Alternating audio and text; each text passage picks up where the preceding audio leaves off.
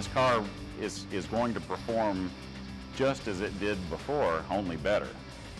Alan Shedd drove his co-op-owned Prius from Georgia to Energy CS in Southern California to be transformed into a plug-in hybrid. Jackson EMC's Prius is the first car converted to a plug-in under a project of the Cooperative Research Network. The new bank of lithium-ion batteries and charge control hardware and software will enable Alan to refuel his hybrid car not just at the gas station, but from any 120-volt outlet. You know, it's exciting being here sort of in the mecca of plug-in hybrids. A lot of these guys have a lot of electric vehicle experience, and you know, it's just exciting being around that, to really be on the cutting edge of new technology, something that's going to have a significant impact for the U.S. and also the co-op. You can plug it in anywhere, and one 4-hour charge adds enough onboard electric power to allow Alan to get more than 100 miles per gallon for the first 30 miles of his daily commute. We could have done other cars. We had the experience with the Prius, and we felt like 100 miles per gallon is a statement that is going to make people wake up and just say, hey, it's not fantasy world.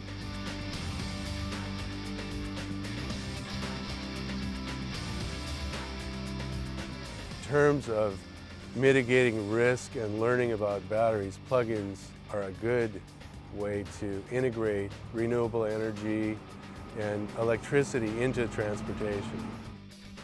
Even though we consider this a prototype car, it's for all intents and purposes ready for prime time.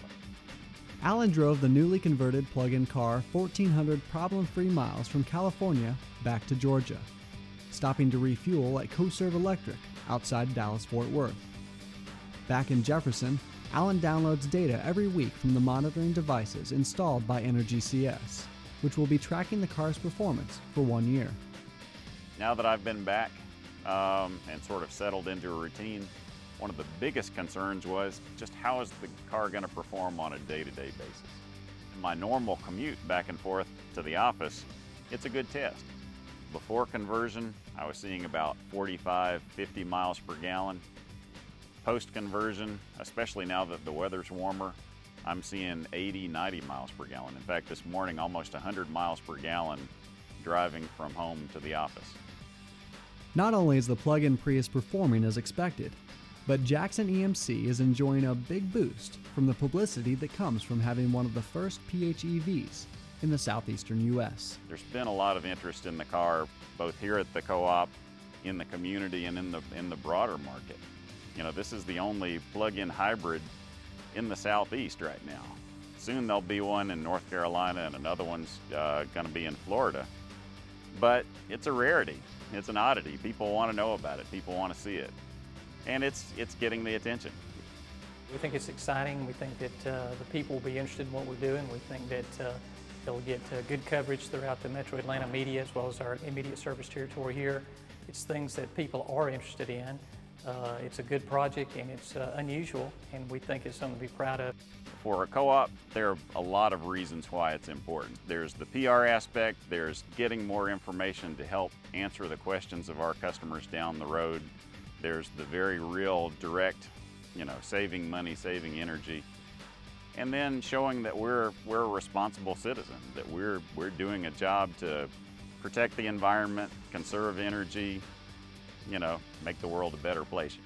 After 6 months of meticulous monitoring and studying of the data, Alan sees the hybrid plug-in as a viable option for consumers and co-ops alike.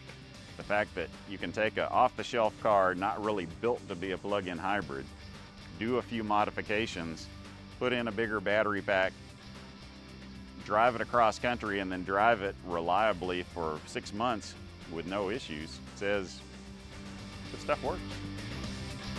Jackson EMC and other CRN member co-ops are at the forefront of a movement that may see electric power become a major source of energy for transportation if the advanced batteries under study in today's plug-in hybrids prove to be affordable and reliable.